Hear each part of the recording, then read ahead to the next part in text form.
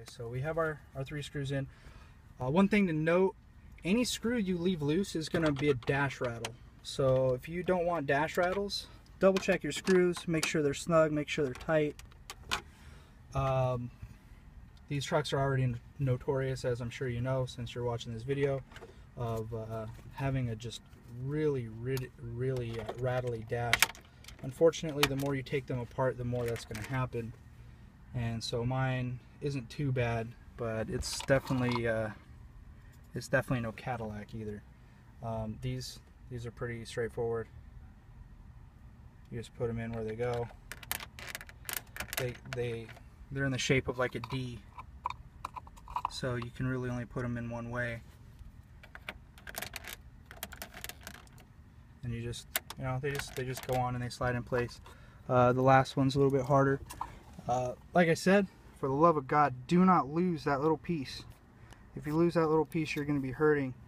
I lost mine the first time I did this, and it took me like, luckily it stayed in my truck, and yeah, that was really fun, because none of this shit, I'll show you, I'll leave this one out, I'll put it on there, you see it simply will not stay on there, and nothing's going to screw up your nice fresh factory looking install like having a missing freaking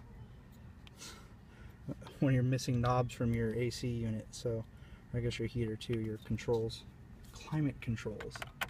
Okay, and like I said, it's more prone to stick to this one because it's aluminum, and the other knobs are plastic.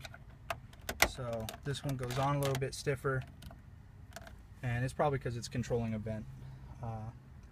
Probably takes a little bit. The next part is to put this guy in. This sometimes takes a little bit more than one shot, unless you do it the freaking first time for your video. All right. So, sorry. I fought with these damn things so much. Last thing we do, plug in our little connectors. They're shaped like an L, and they're an L on here. I don't really want to deal around with this, so I will come back when I have those plugged in and I have this popped in place, since I show you how to do it to begin with. All right.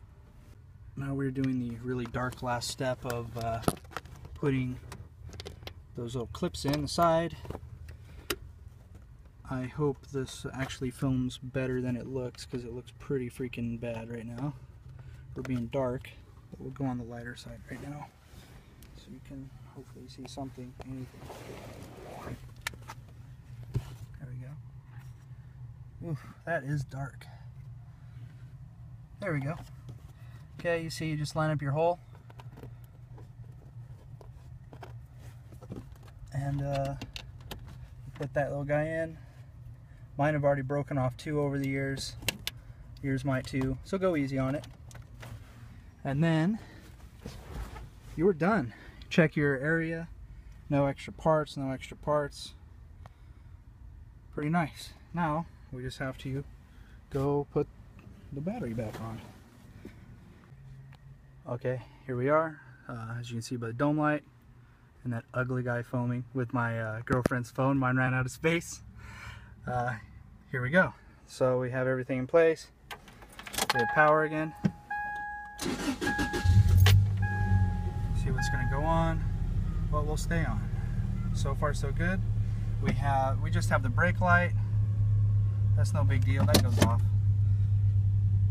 And now you should be getting deja vu if you watch that other video. You see my lights coming back on, the dimmer works good. Don't be alarmed about my fuel changing. It should be just about empty anyway. Obviously you're going to lose your any settings that may have. But yeah, there it is. So clean install. Good luck to everybody that wants to do it. This video gets a lot of hits and I get a lot of questions, and I'm a huge fan of these nice factory looking installs on these things. So you look in there and it just looks normal. There's nothing aftermarket to it at all. The casual person coming in here looking at this truck is just going to think that it's, you know, always came like that. If you're going to a junkyard to find these clusters, you're going to want to look for probably an automatic pre-runner or 4x4. I know the 01, 04s share the same cluster. I want to say 98 to 2000 probably share the same cluster. 95 to 97, I believe, share the same cluster. 95 to 97 do not have a digital speedometer, so you can't, those really don't swap. 98 to 2004, I have no idea. I've only messed around with mine, and I know that in 2001 they went to these white face gauges. They used to be black, like my stock gauge. So if you want to keep the black one, some people have said they've done it. They've put the 98 to 2000 ones in to retain the black face gauges. I always like the white face ones because during the day they're white and black, but then, you know, at night they're at night they're kind of darkened with the orange light. So I've always really liked that, as you can see better. So those should be the quick little things that I've run across. If you search this topic, cluster swaps, on Custom Tacos, I'm not affiliated with them. I'm not popular on there anymore. I don't post there anymore. But they have a lot of good information on these first generation Tacomas. And with that being said, my dinner's done. I have my girlfriend's phone. There's the Tahoe. Here's this truck. You'll see the miles remain the same. Unfortunately, they don't change. So you're gonna have to go to a place. There's a place in Concord, California that does it. I think you might be able to mail them. They're the only place I found that does them. I'm just poor, so I can't do it yet. And after this is done, I'm pulling this back out, and I'm putting the back one in because it's highly illegal, Corey Trevor, to run a cluster and not show the accurate miles on your vehicle. I don't think the 1 or 2 to test it out to make sure your speedometer works right is going to hurt, but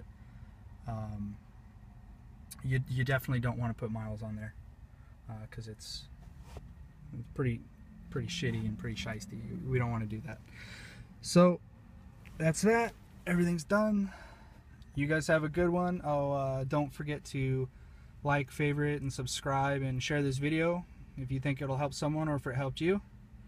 And until next time, see you guys later.